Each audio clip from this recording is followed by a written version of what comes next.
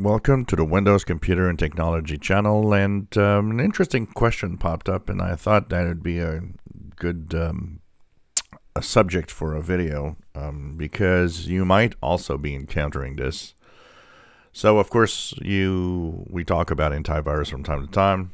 I use the Windows security; it's enough, and some of you use third-party antivirus.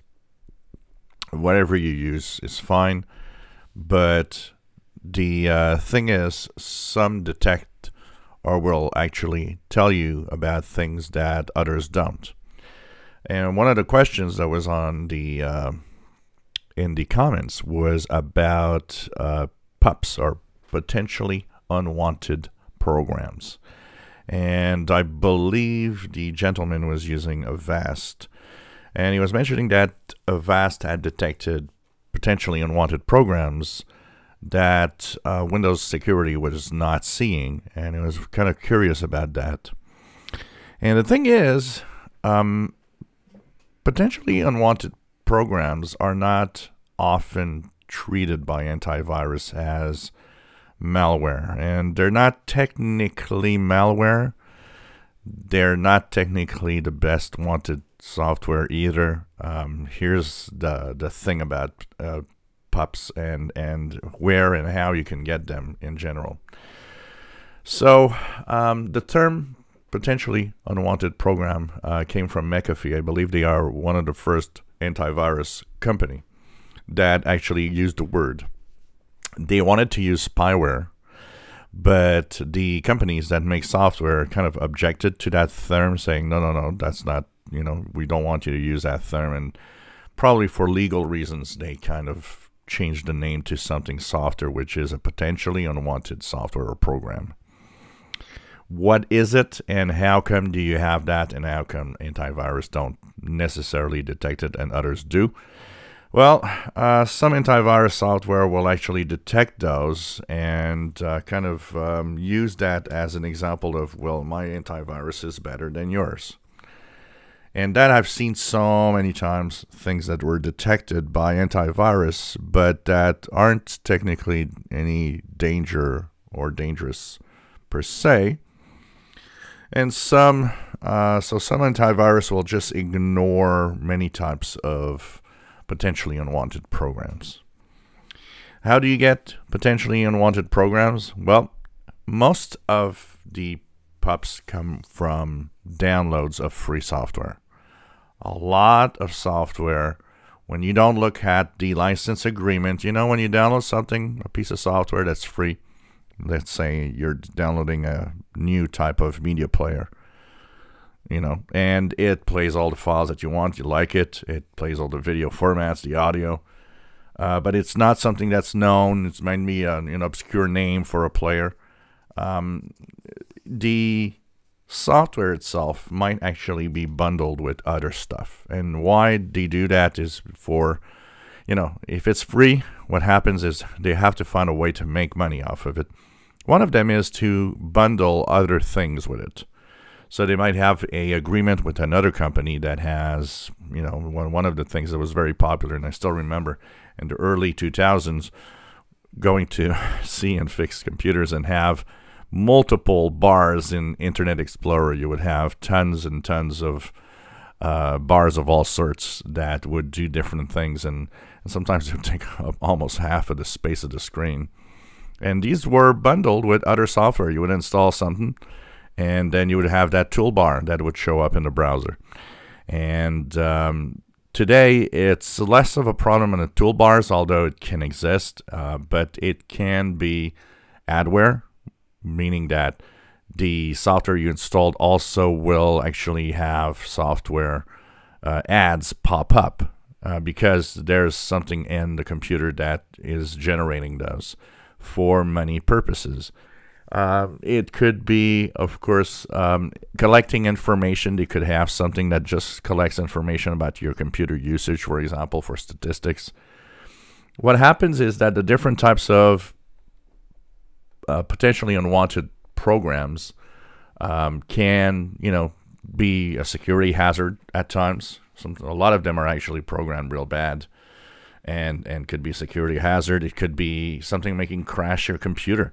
Many times, when I say that 99% of Windows crashes are not Windows related, one of the things that happen often is having, potentially unwanted programs in your computer without you knowing it.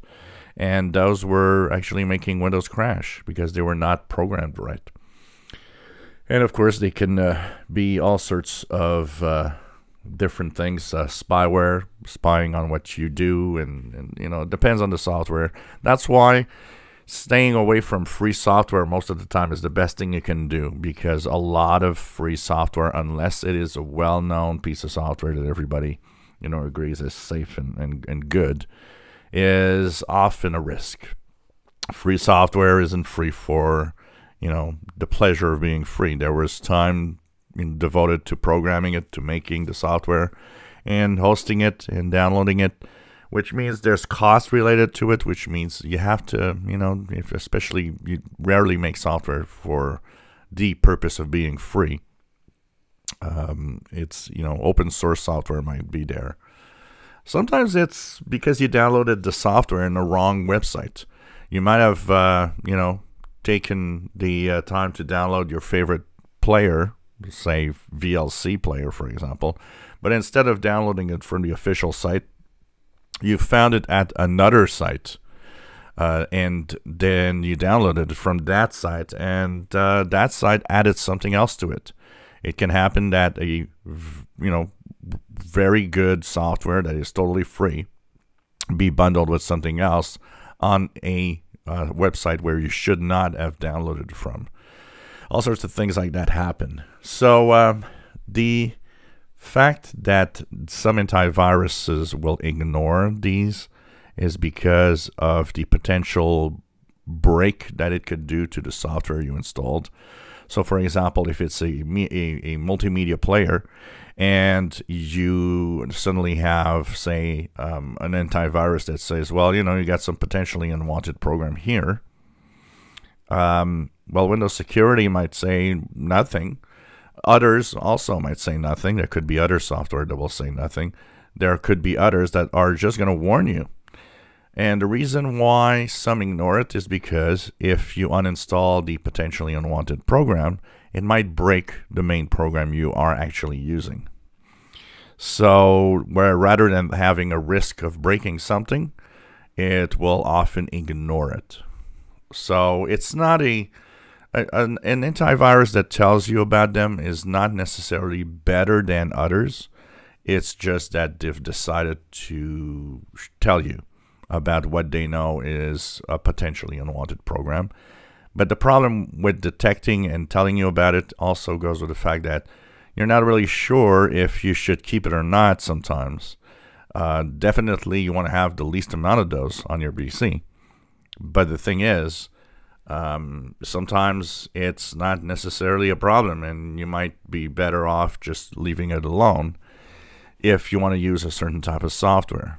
But in general, if you download the the good software from the websites where they should come from, and maintain your PC with the minimum amount of third-party software, because there's a lot of junk out there with potentially unwanted programs. If you install something new and one of your antivirus starts telling you about potentially unwanted programs or PUPS, well, maybe you should not be using that software because it's installing something else with it. Or make sure that you download it from the official website. That could be also another problem. But a lot of antivirus actually ignore PUPS. They will often just give you a warning of some that are maybe potentially a big security issue. So they'll tell you, but they'll tell you only on the ones that they know are a security hazard for you. For the rest, often they will say nothing. So that's why Windows Security ignores it, because it's not part of what it wants to detect. And that's why not just Windows Security, a lot of antivirus ignore potentially unwanted programs. And be careful with that, because if antiviruses pop up potentially unwanted programs, like I said, doesn't mean it's better. It just means that they decided to tell you about the things that other antivirus software is ignoring. And sometimes it's used in a way to try to kind of make you feel that that antivirus is better than others.